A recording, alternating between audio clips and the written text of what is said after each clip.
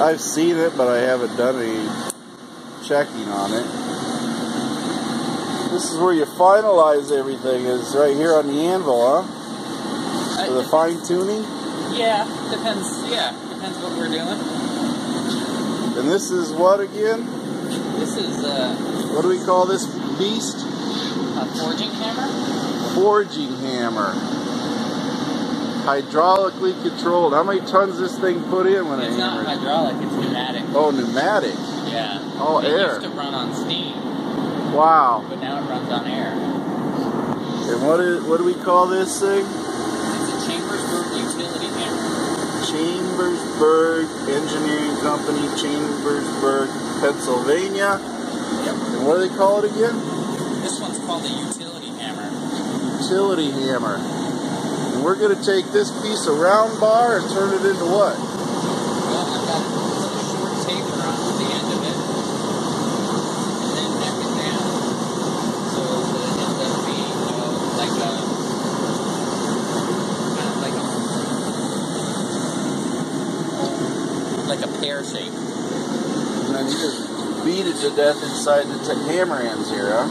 Well, yeah, not to death, but mostly. Shape it. Let's put it that way. Yeah. Shape it. So. And where's the control? Right there. Okay, that's the control. Look at that thing go.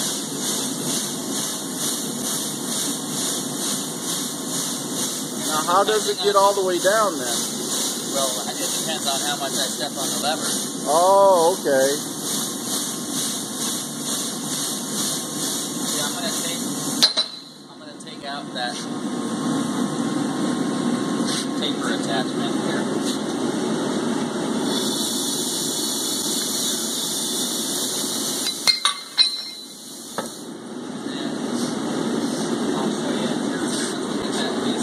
Pretty neat. You put your foot on there to help control it, right? Yeah. So he just puts his foot right here. Yep. You gotta push down a little bit, and then you'll see it'll lift up. Yeah, there you go. And then. Oh. I see. So you can actually drop it.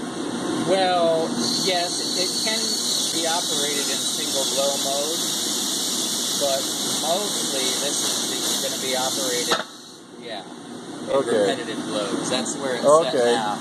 So over here I have, this is how it controls my stroke. So, you know, right now I have it up about here, so it's about middle of the stroke, so I can still use tools under it. Down here I can make it so that it cycles down near the bottom, and then up here I can make it so it cycles up a lot higher. Now, would that increase the impact on this then if you go higher? Basically, what increases the impact is if the air valve's totally open. Oh, okay. You know what I mean? So, and that's your catch can for your oil? Yeah, for right at the moment, yeah. Now, this is the main air valve. This is your throttle. So, I can drive it like this, too. I can crack this valve. Oh, okay. And I can control it like this. You know? Okay. Yeah. So I can do single blows if somebody else is holding a piece, and I just needed to do kind of like a stamping operation. What's this little thingy here? That's the oiler. Oh, this is the oiler for the cylinder then? Yep. Okay, so you just crank that to pump oil into it then, or? Yeah, it automatically does. Okay. It's hooked up to this arm on the motion control, so that it just, you can watch here, I'll cycle it, so.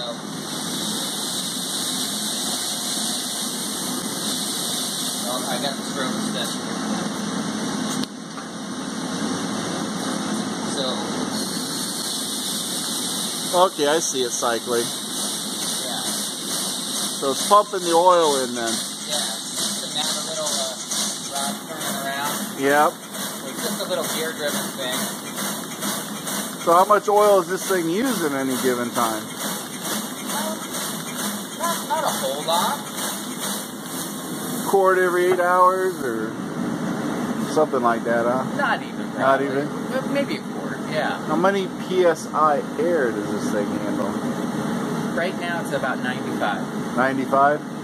It doesn't use a high pressure, it uses a high volume of air. Okay, that's why you got the large air feed to it. Yeah, it was... Was that about, what, a 1 inch airline. 1 inch airline? It's a 1 1/4 feeds it down to here to the regulator, and then it gets necked down to 1 inch. And it just goes right into it. And by golly, then we got the off valve on there. So, and then of course that's the muffler, right? Yeah. That's you know, and these have to have a muffler in order to keep the sound down. Otherwise, it gets pretty loud. It's not terrible. The big ones are really loud. Yeah. This is really, as far as these goes, this is a small one. Well, that's got to be the biggest catch can I ever saw on an engine. Yeah. 5 gallon bucket. Wow, folks. that thing's pretty neat. Let's hurry up and get something on there. Okay.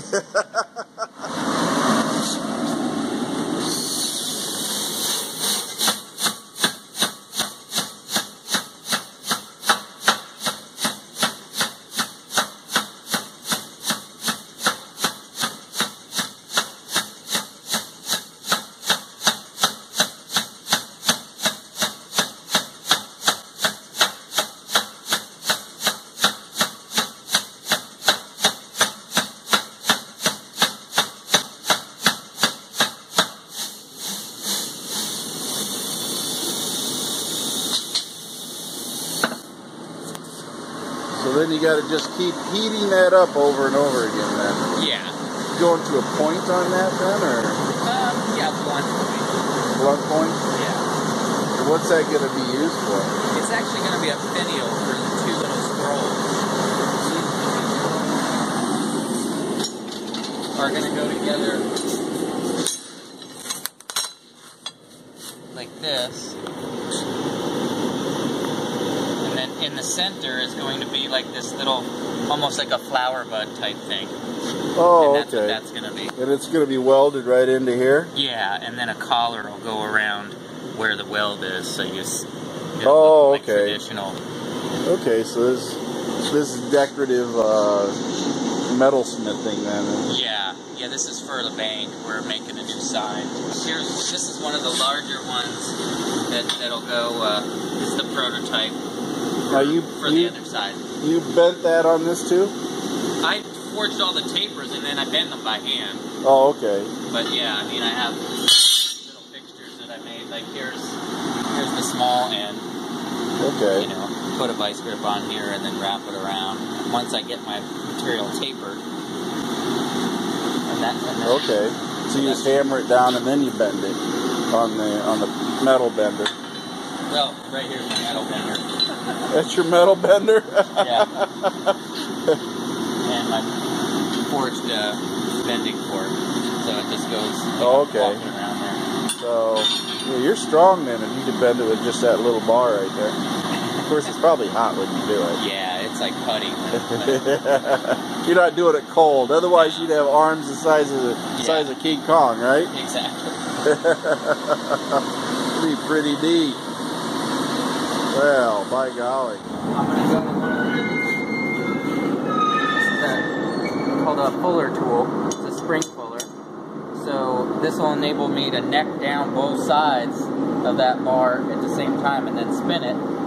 So okay, I've seen that. I've seen that, yeah. Yeah. They do that on some big forgers like that, big hammers. Yeah. I've seen them do it. They take a piece and then they turn it and get it on both sides going down. Yep. The guy that I learned to do this power hammer forging from had, when I met him, he had worked in a big forge shop for 45 years. Wow. And he taught me basically everything that I know about working with a power hammer. And, you know, I still review the videotapes and find stuff in it after 20 years. You know? Oh, wow. But it's like 85 years old now. The thing is, this type of stuff that you're doing is, this here, in everything that I've ever learned, is the money maker. Yeah. People pay good for this type of metalworking. Yes. Not so much in Iowa.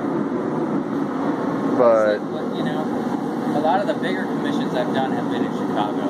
Yeah. You know, Yeah. Des Moines, there's a couple people that you know, I've done some really high-end work for, but in general, it's the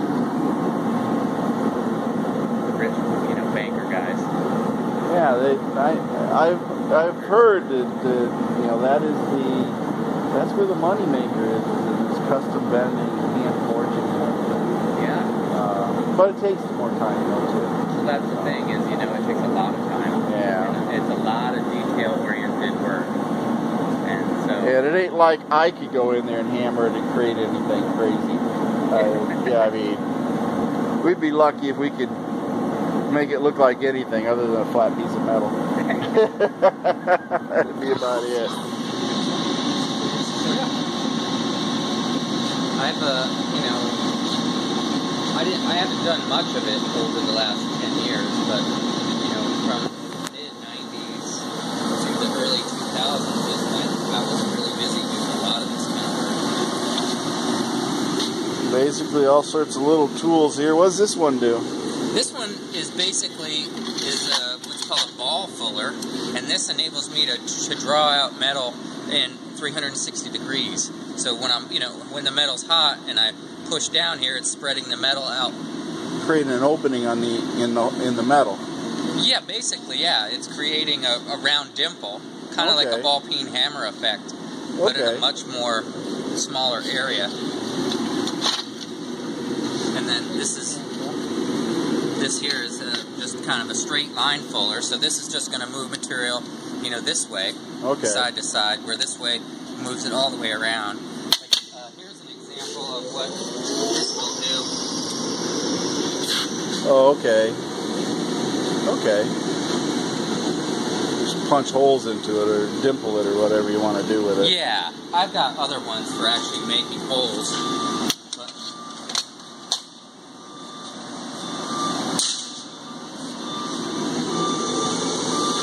Interesting stuff. Yeah. These are just some previous works.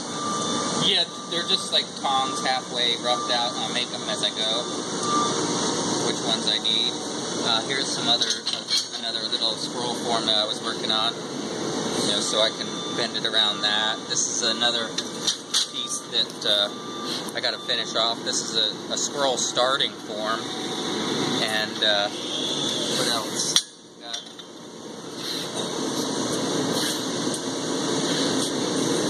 Basically, so far I've made just about all the tools, you know. Made just about everything except for the hammer, right? You didn't make the hammer, did you? Not that one, no. But I've got some that I started that I think I saw one day. I saw something where you're making a hammer. Okay. Oh, okay. Your own sledgehammer. Yeah, that's about a 5-pound hand hammer. Here's a little mini. This will end up being a mini anvil when once I get finished working on it. I work on this on my own time, not on company time. Oh, okay. So. Now, what temperature does this get up to?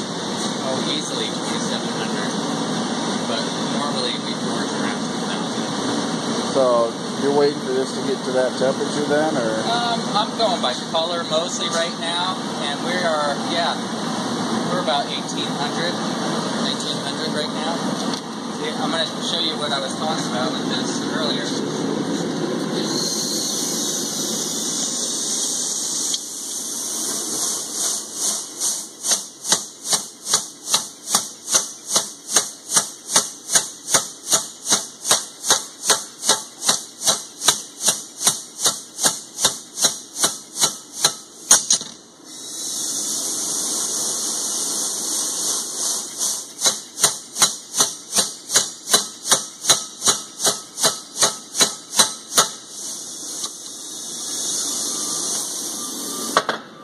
Okay. So, jump back up a little. I have to pull the other end of that. You'll keep pounding that until you get the finished product. Well, once I get to my rough shape, then I have to chisel in all the flower type openings in it. Right now. Thank you for watching MACT's videos, and remember to like and subscribe.